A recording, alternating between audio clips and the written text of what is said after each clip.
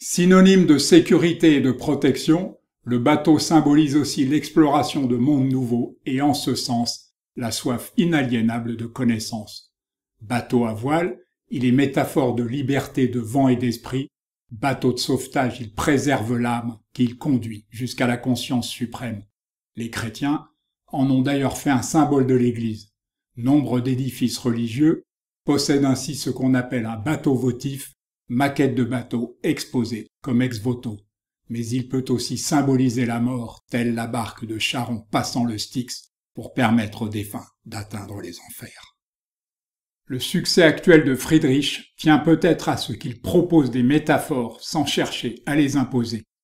Laissant le champ libre à l'imaginaire du spectateur, on comprend que les surréalistes les réhabilitaient.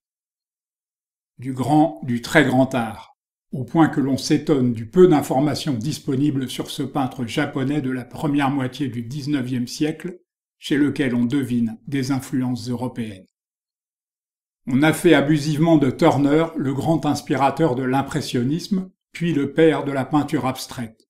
Désireux par tous les moyens de traduire l'opéra sauvage de la nature, il est en réalité un pur romantique.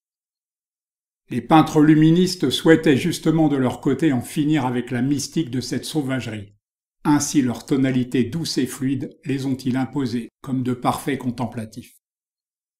Les tonalités douces et trempées, voilà ce que Corot maîtrisa à la perfection. Mais il fut peut-être plus proche de Turner que des luministes par la sincérité absolue de son rapport à la nature. Une honnêteté équivalente et dénuée de pathos éclaire les œuvres de Winslow Homer. Privilégiant l'humour et les petits bonheurs ordinaires, il quittera quelque temps les États-Unis pour un village de pêcheurs en Angleterre. Les inondations à Port-Marly semblent avoir fasciné Sisley puisqu'il leur a consacré plus d'une dizaine de toiles.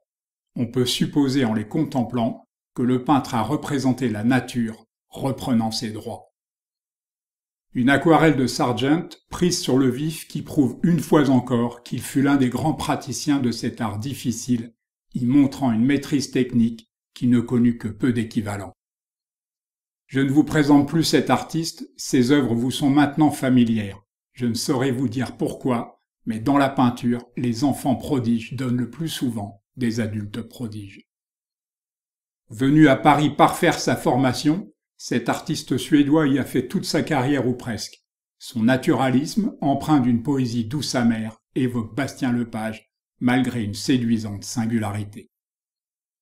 Et que dire de ce peintre norvégien inconnu chez nous, qui se fit une spécialité de la condition de vie des pêcheurs de son pays, sinon que chacune de ses toiles recèle une émotion indéchiffrable et particulière.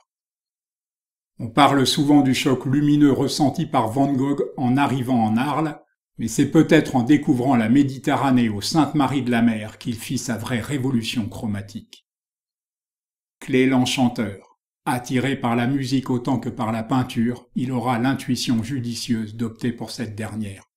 Je le dis en toute simplicité, je ne peux même pas imaginer la peinture sans lui.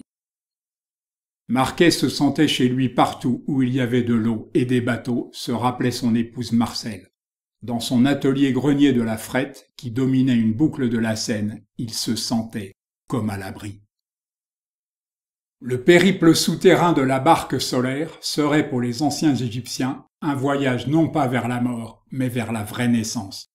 L'esquif en question est pour Gaston Bachelard le berceau redécouvert qui évoque aussi bien le sein que la matrice. Ainsi le cercueil ne serait-il pas la dernière barque, mais la toute première? Et pour les rêveurs impénitents que sont les amateurs de peinture, la mort pourrait donc être le voyage originel.